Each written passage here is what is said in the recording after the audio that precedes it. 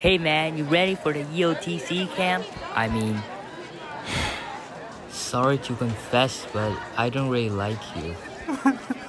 That never happened. So, education outside the classroom. In case you didn't know what that is, you camp for 4 days and every day there's a new challenge. You have teammates that complete the challenge with you. On day 4, you do a reflection, where you randomly just grab a stick, a stone, and a leaf.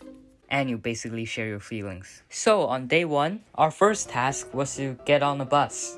Unfortunately, we didn't have money. We asked the random teacher and we borrowed some money from her. So we got on the bus. We were supposed to go to a food shop to buy food so we get prepared for lunch. And immediately, the bottom deck got crowded. We were wearing bags.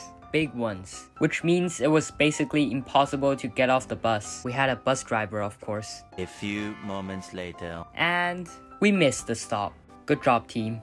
Somehow, in that crowded space, we still managed to get off the bus. On the last stop, we ended in the middle of nowhere. Fortunately, one of my teammates, aka friend, knew where the nearest shop was. So we went to Fusion and we bought our food. Okay, bye.